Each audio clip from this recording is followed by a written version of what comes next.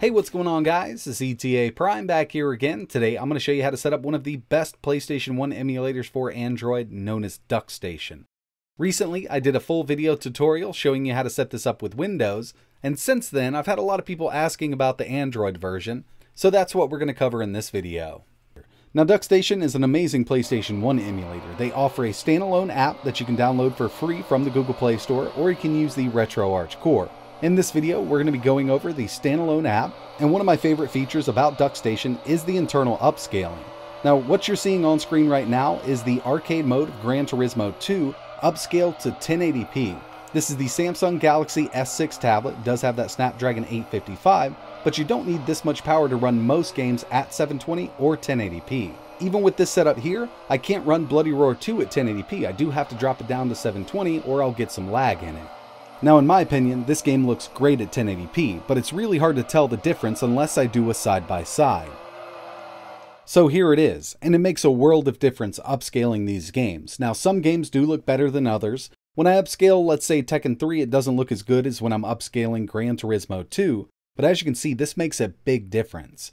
On the left-hand side, we're at 1x resolution. On the right-hand side, we're upscaled to 1080p. I mean, the car details, the road, we can even read the text on the banner in the background there when we're upscaled. So if you're interested in getting your PlayStation 1 games looking like this on your Android device, let's go ahead and get started.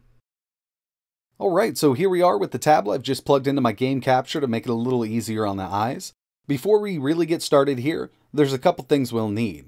First up, I recommend getting a file manager application. You can download one from the Google Play Store, but most devices do have them pre-installed. This is the stock Samsung file manager called My Files. And inside of here, I've taken my games from my PC and I've actually transferred them over. Now, this is definitely a very important part about getting the DuckStation emulator up and running. You will need some games and a PS1 BIOS. Unfortunately, I can't link you to them. I can't tell you where to get them. I would recommend ripping your own from your own disks. But you can do a quick Google search and you'll be able to find everything you need. So in my file manager, I've just placed these on my internal storage. You can also place them on an SD card if your phone or tablet supports it. But I'm going to go to my internal storage, and I've just placed them in my downloads folder in a folder called Sony PlayStation. I've also created another folder inside of here for my BIOS. So this is the BIOS we're going to need for DuckStation to work properly. It's called SCPH1001.bin, Basic PlayStation 1 BIOS.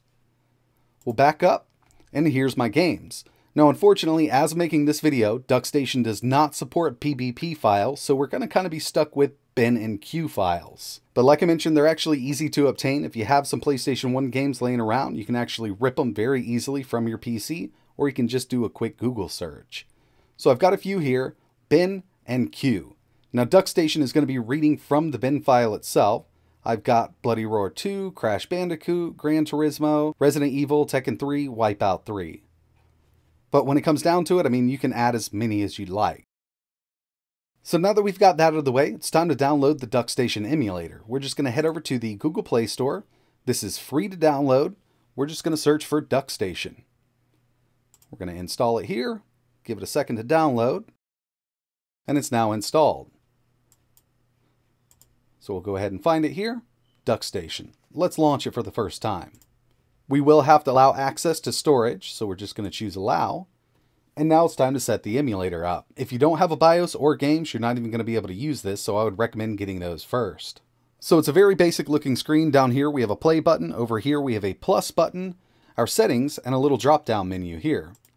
So the first thing I want to do is set up my BIOS and my games directory. So I'm going to go down here to the little plus icon. We're going to choose this, and we need to allow access to internal storage. So I'm actually going to go up to these three little dots here. You can hide internal storage, but we want to show internal storage. Make sure that is checked. Over with the three little lines in the top left-hand corner, Galaxy tab. My BIOS and games are located in my downloads folder, inside of another folder called PlayStation. So I'm going to go right here. Allow access to Sony PlayStation. This is just what I named my folder. We're going to allow it to scan, and it scanned my games. Now, for some reason, just like the Windows version, I can get all of my games to show up in this list here, but the games do work, and I can load them individually if I want to. So we've got our games imported, but if I go to play a game right now, it's going to give me a warning about my BIOS. We can actually import the BIOS right now by choosing yes, or we can go up to the three little dots here, more options, import BIOS, and it's going to bring us right back into our file manager. So mine's located on my internal storage, under my downloads folder, Sony PlayStation, BIOS. I've just set it up like this to make it easier to find. It's the scph1001.bin. So I'll just double click that, and it's now imported. We can actually start playing our games. If I go to play Gran Turismo 2 right now, it's going to start up. We have on-screen controls, but I'm going to show you how to set up a controller. If you don't have a controller and you're using a tablet or phone, you can use these if you want to, no problem at all. I'm also going to show you how to skip that PlayStation screen. So we're actually going to close this down. I just want to go to Quit, back into DuckStation, and now it's time for a little tweaking to get our games looking better. So up here under Settings, we do have a lot to mess around with. General, Display, Audio, Enhancements, Controllers, Advanced. I usually mess around with General, Enhancements, and Controllers. So starting from General, I'm going to scroll to the bottom here, and my GPU renderer is set to OpenGL. Some might work better with Vulkan, but I find that the Snapdragon 855 works really well with OpenGL. So I'm going to leave it here. Now we can move on to Display. Now if you take a look at each one of these, it gives you a little brief summary on what it does. Basically, aspect ratio. A lot of people complain about the black bars on the side, but that's how these games were meant to play. We're playing on 16:9 or 16:10 screens, and these were meant to be played at 4:3, so there are going to be black bars on the side. But you can change it from here if you want to. Unfortunately, it might stretch out some of the games, so I usually just leave it at 4:3, the way that PlayStation 1 was meant to be played. Under Enhancements, this is where we can get our games looking really, really good. Resolution scale. It's set to 1x, the stock resolution of the PlayStation 1. That's pretty low for being 2020. We can go all the way up to 16x. For this tablet here, I usually choose 5x, but I can go to 1440p if I want to at 6x. 1080p, and this is really going to depend on how powerful your device is. If you're lagging at 1080p, drop it down a couple, but even going from 1x to 3x, which is 720p, makes a huge difference with these PlayStation 1 games.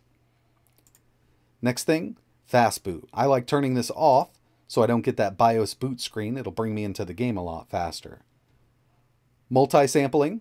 I go to 2x MSAA. Again, if you start lagging, make sure you drop this back down. For this tablet here with the Snapdragon 855, 2x to 4x is fine, but I don't notice much of a difference between the two. We'll go to 2 here. And finally, texture filtering. This is set to nearest neighbor. Now, I personally like XBR on a Windows machine that's more powerful, but unfortunately at 1080p with XBR on, even with the Snapdragon CPU, it lags a bit. So I go to bilinear. I think this is the next best thing. So we're going to go to bilinear, and that's about it for the enhancements. You can go through this and test and tune as much as you'd like. Last thing here, controllers. So when I connect my controllers to my Android device, I like to use X input mode. If you have an Xbox One controller connected over Bluetooth, it's going to automatically detect it. Or if your controller just works in X input, like the 8BitO controllers and things like that, they're going to work fine right out of the box. But there is one thing we can change here, controller type. Digital controller for a gamepad or a D-pad, or analog controller for your DualShock. I personally prefer using DualShock, but you can experiment with this also. So I'm set to analog here. And the last little tweak I usually do, auto hide touchscreen controls because I'm using a controller. So I make sure this is enabled. When I have a controller attached, it's going to hide those on-screen controls so they don't get in my way. If you don't have a controller, I would recommend leaving this on just so they're on screen all the time and you can play with those touch controls. And now we can start playing our favorite PlayStation games on our Android device, upscaled with some filtering. Now, like I said, all of the games that I have in my folder aren't showing up here for some reason. There's something I just can't figure out here with the bin and queues not showing up correctly. But if I do want to just choose a game manually, I'll go up to More Options, Start File, and I'll find my games. So if I want to do Bloody Roar 2, which isn't showing up, I'm just going to choose my bin file here. and it's going to load the game right up for me. Now this is a harder to emulate game for PlayStation 1 emulators, so even on this Snapdragon 855, I do have to take it down from 1080 to 720 to get full speed out of this one. So I've taken this one down to 720p just to get full speed out of it. And this is the only game I've run into issues with on the Snapdragon 855. Everything else that I've tested can run at 1080p and even 1440 on this machine, but this one has always given PlayStation 1 emulators a run for its money. Now I'm going to give you a real-time scaling demo here. We're going to go back down to 1x. Now take a look at the edges on the legs, the floor, and the back fence. This is at 1x. We're going to take it back up to 720p, and it is a dramatic difference.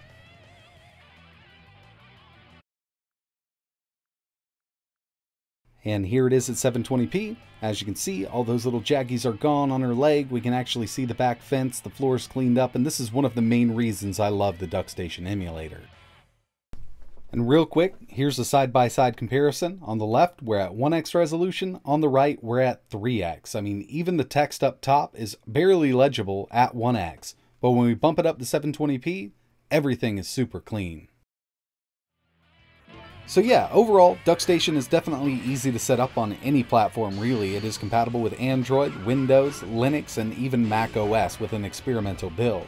There's also a core inside of RetroArch, but personally I like sticking with the standalone version on whatever system I'm running this on. So yeah, that's pretty much it for this video. Really appreciate you watching and hope you get DuckStation set up on your Android device. It's definitely one to try out if you're into PlayStation 1 emulation. If you have any questions, let me know in the comments below. And like always, thanks for watching.